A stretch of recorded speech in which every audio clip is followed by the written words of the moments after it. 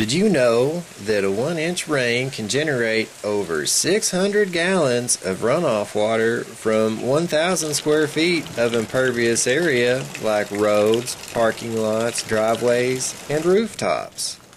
Hello, this is County Extension Agent John Pennington for Agriculture and Water Quality in Washington County. And today I'm going to talk about protecting water quality by using rain barrels to harvest some of the runoff generated from rooftops.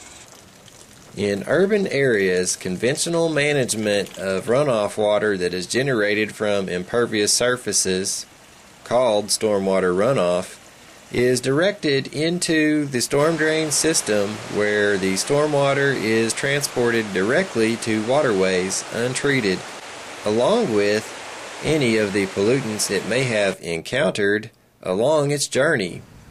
Not only does this input of stormwater to waterways deliver pollutants, but it can also speed up water flow into streams and can increase stream bank erosion and even downstream flooding.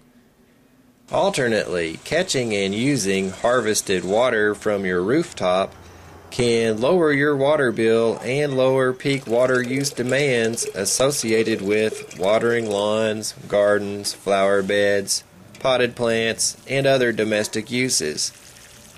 Not to mention, using harvested rainwater will reduce stormwater runoff volume, velocity, and pollutant load transport to waterways. All of these things can be good for your community.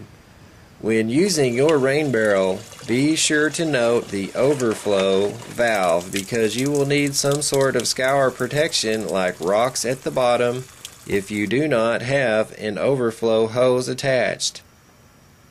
Since your rain barrel is gravity fed, you will need some kind of platform that it can rest on top of so that you can have some water pressure to make the water come out of the faucet efficiently and quickly rather than not very efficient or fast at all. Remember, it's everyone's responsibility to protect water quality, so you can easily do your part by using a rain barrel to harvest rooftop runoff. For more information on protecting water quality, contact your local county extension office or watershed partnership. This podcast was funded by the Arkansas Natural Resource Commission and Environmental Protection Agency.